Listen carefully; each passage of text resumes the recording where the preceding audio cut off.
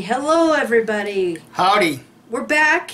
We weren't planning on doing this, but something occurred to us after we got the previous video uploaded about Watchtower soliciting funds, because Kim and I remembered on our first channel we had evidence that Watchtower did in writing solicit funds. Now it's interesting because, you know, with so many doing videos, I haven't heard of this one since back in 2014. Yeah, so we're just going to bring this back to light because we do have, in my opinion, concrete evidence that Watchtower has solicited funds to continue the worldwide education work of Jehovah's Witnesses. And just let me remind everybody, this is very much part of that worldwide education regarding Jehovah's Witnesses. And this is where they solicited funds. We've got our M&Ms.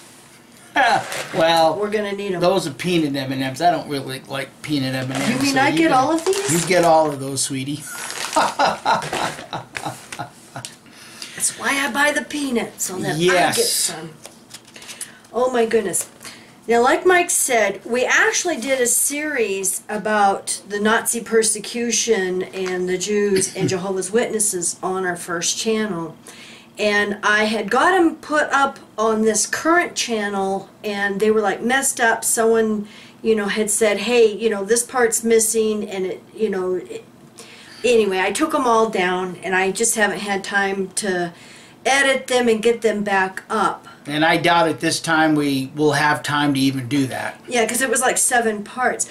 But this part, which was the last part, is really important because we've got the documents here, and I'm going to put the link to the Jehovah'sWitnesses.net, excuse me, .com forum, because this was discussed on that.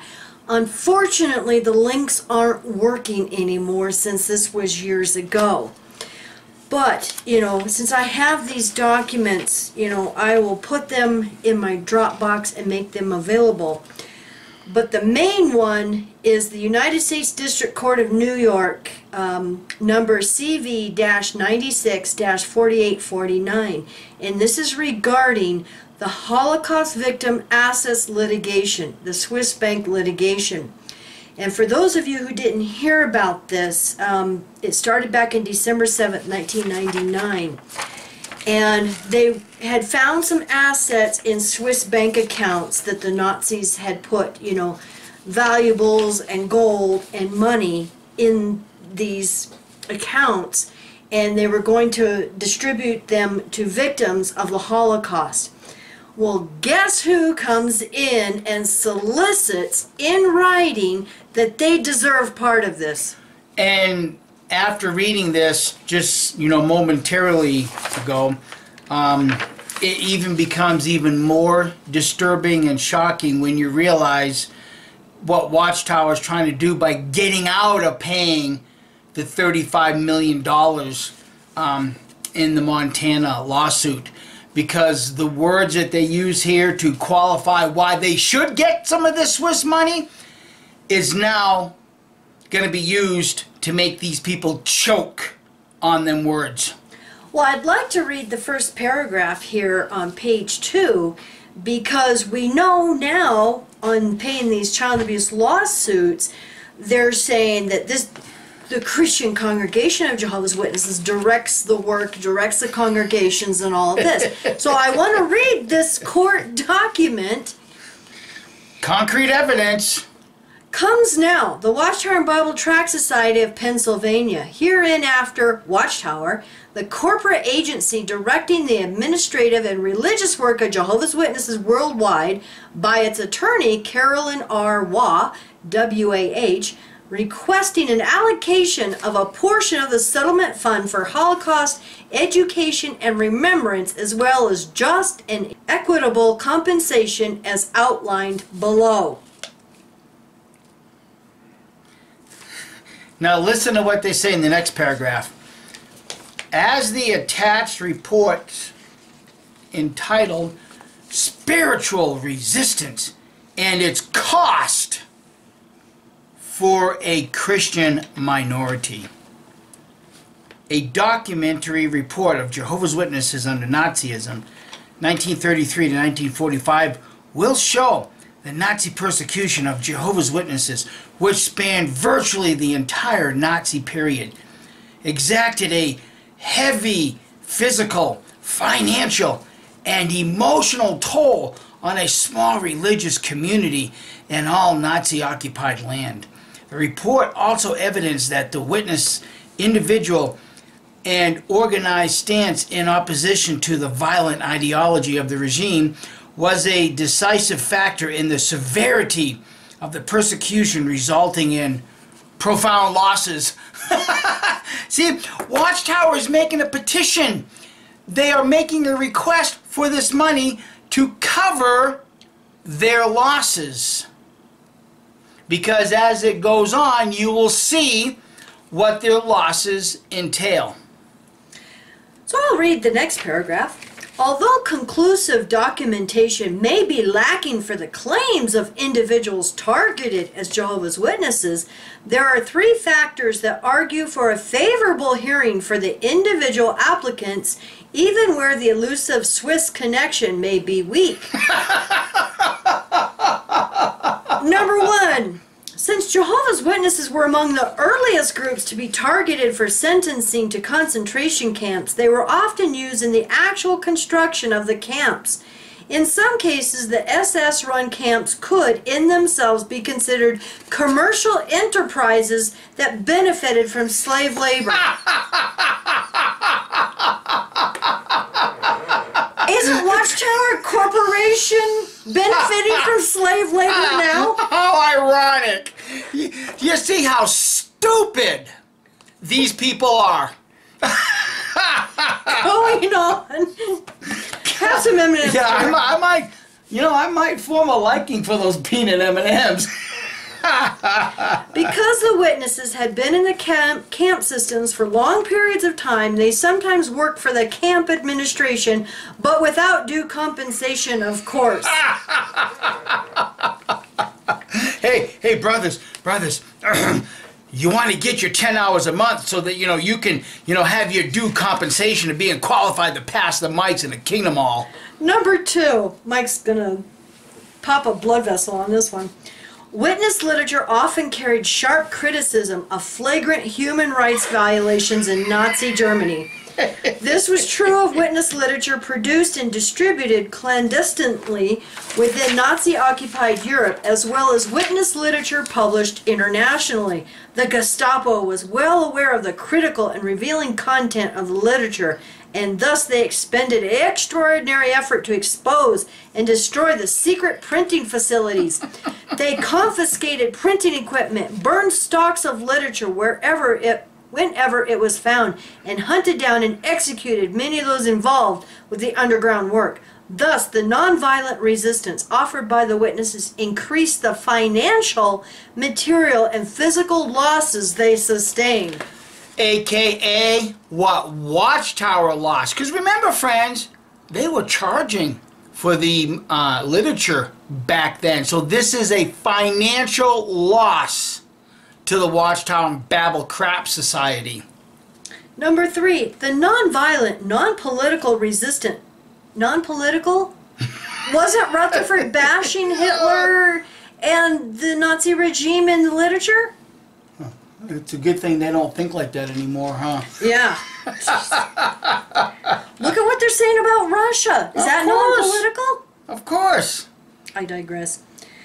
Non-political resistance of Jehovah's Witnesses to Nazi policies is distinctive for its duration and consistency. It is not possible to quantify the losses suffered by families whose mothers or fathers were given lengthy sentences in camp or prison because of their faith. Beyond the lost wages, lost property, and lost years are the intangible costs suffered by all victims of Nazi terror. Unlike other victims, however, most witnesses had a choice. Generally, they were targeted solely because of their religious convictions. Witnesses were offered the opportunity to avoid persecution simply by renouncing their beliefs. Therefore, by virtue of the length of the persecution and the nature of their resistance, we ask that the court grant special consideration to the applications of witness survivors or their heirs, which will no doubt be few in number. Further, the court may allocate a portion of the settlement to be used for purposes of Holocaust education and remembrance. Combating intolerance and indifference is extremely important work. Hypocrites. Hypocrites. The Watchtower and individual Jehovah's Witnesses have expended hundreds of thousands of dollars to promote awareness of the Holocaust and its lessons. And may I remind everybody that Watchtower was a big supporter of the Holocaust Museum there in New York. Well, you know, here again, guys, here again, why isn't the Watchtower Bible Tract Society promoting the awareness of the plague of child abuse infecting Watchtower? Oh, no, no, no. Let's shut up the victims. That's different. No, it's no different. These guys are evil. And look at the hypocrisy. Look at the hypocrisy that we're reading in this document. The solicitation for funds. Oh, it gets even better. Going on, the Watchtower and its affiliate branch offices have made educational and academic presentations free of admission charge. Free admission. In the United States, Canada, Mexico, Brazil, Israel, and most countries of Eastern and Western Europe, more than 400 seminars and exhibitions have been held in Germany alone, often in cooperation with concentration camp memorials, research institutions, and museums. Important research and archival work is being conducted in Germany, the Netherlands, Austria, Poland, Russia, Israel, and other places. The few remaining witness survivors have used their waning vitality to speak to young people, educators, and scholars about their experiences and those of their martyred fellow believers. If the court sees fit to allocate a portion of the settlement fund to the Watchtower to continue this work of remembrance, we believe it would constitute fitting recognition of individual witnesses who suffered and died while maintaining their faith and human values. And, you know, that would be a great gesture, you know, if it was true. You know, if we could believe Watchtower had pure motives, you know, good motives. But, you know, after everything that we have learned, we just can't believe, you know, that they have a heart and care about the actual victims. But see, there's the solicitation for funds to continue the Bible education work. So they don't operate solely on donated funds. They solicit funds. Some witnesses died prematurely and left no heirs to make a claim to the Swiss bank settlement fund. However, the legacy of spiritual resistance that they left behind is of great value in the education of future generations about the importance of standing up for the dignity and value of human life. And I mean, this just breaks my heart and brings tears to my eyes that, you know, they don't care about the children, and, you know, they're going before the courts, you know, with this BS. It just makes me very angry. Standing up for the dignity and value of human life. Watchtower, you're hiding the pedophile problem, the child abuse problem. You're hiding this, and yet you had the balls to solicit these funds and use words like stand up for the dignity, and you knew damn well at that time that you petitioned the court for this money, you were also hiding the child abuse problem.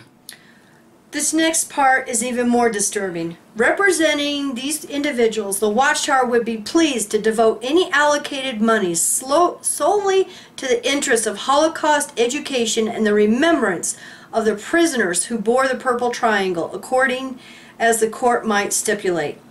Realizing that thousands of survivors and heirs will apply to the court to receive a portion of the settlement fund, Watchtower is not in a position to recommend a certain percentage to be allotted for the purposes outlined above, nor are we able to suggest what portion of the fund should be allotted to individual witness survivors.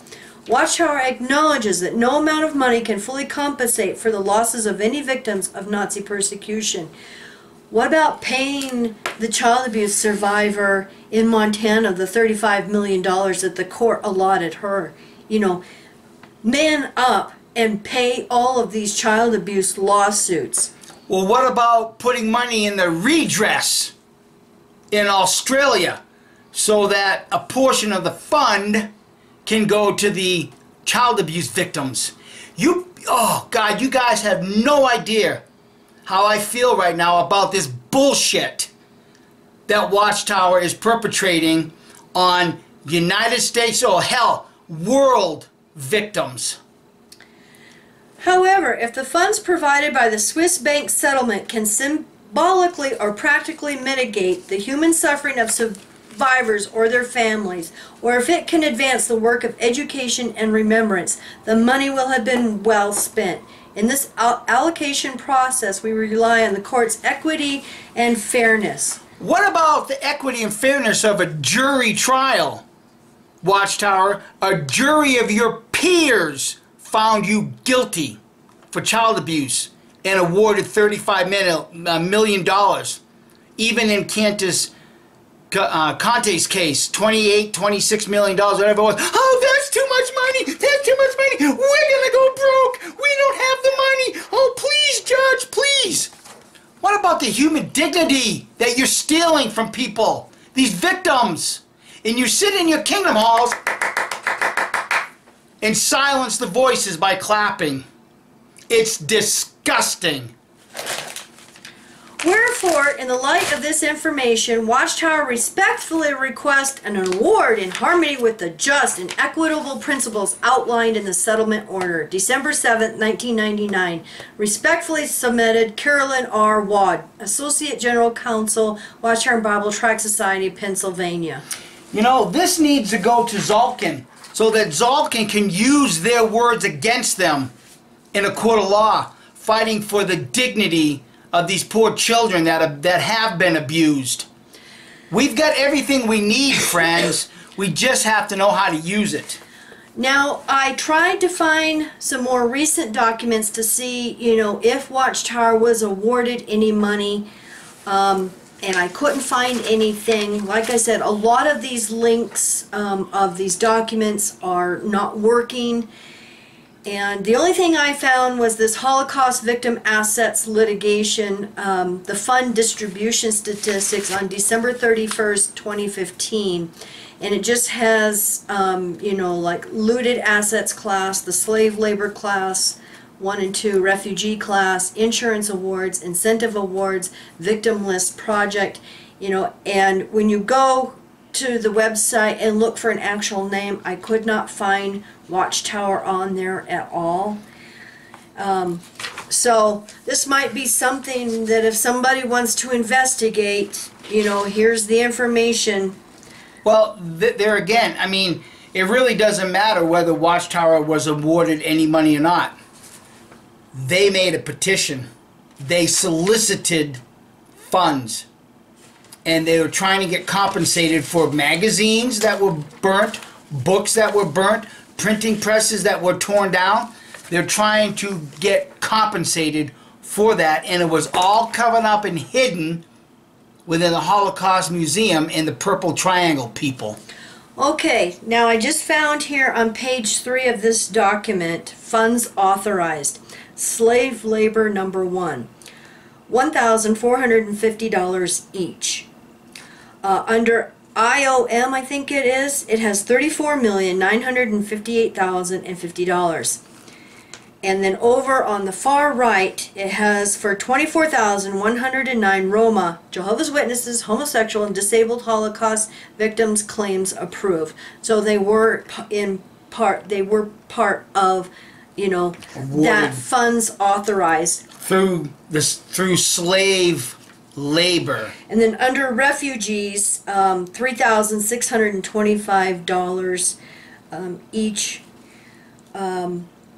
It has for 235 Roma, Jehovah's Witness, homosexual, and disabled Holocaust victim claims approved. So it does include Jehovah's Witnesses in with that group. And then there is a lot of small print here, but I found this interesting. It says, page 4 on number 2, inadmissibility decisions were claims that the CRT determined to be ineligible to participate in the deposited assets class process. Under the terms of the settlement agreement, only the accounts of victims or targets of Nazi persecution were payable from the settlement fund, with the exception of slave labor class 2, which were open to all Nazi victims. The settlement account defines victims or targets of Nazi persecution or as those who were or were perceived to be Jewish, Romani, Jehovah's Witnesses, disabled, or homosexual. So, you know, it looks like they did get a little bit of money. So this makes it even more disgusting, more deplorable, that, you know, then they have the nerve to go and cry to the Montana Supreme Court, oh, this is extreme. You know, it exceeds your $10 million cap.